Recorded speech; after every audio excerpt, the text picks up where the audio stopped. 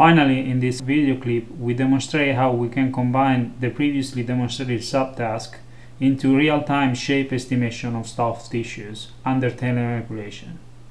The user is able to enable and disable force regulation in the X direction while always being in control of motion in the Y and Z directions.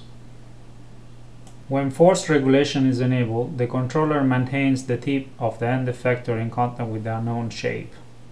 While when force regulation is disabled, the user can break contact and scan different sub-areas of the silicon phantom.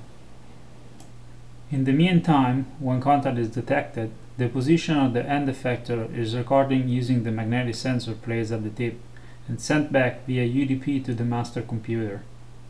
By doing so, a topological map of the environment is built and visualized in real time.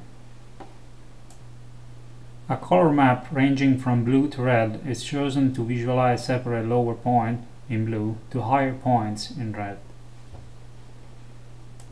The user can decide how fine of a grid is desirable and improve the estimation by rescanning areas of interest and providing more points to the surface fitting algorithm. When the scan is completed, the user is able to immediately evaluate the estimated surface using any 3D visualization tool.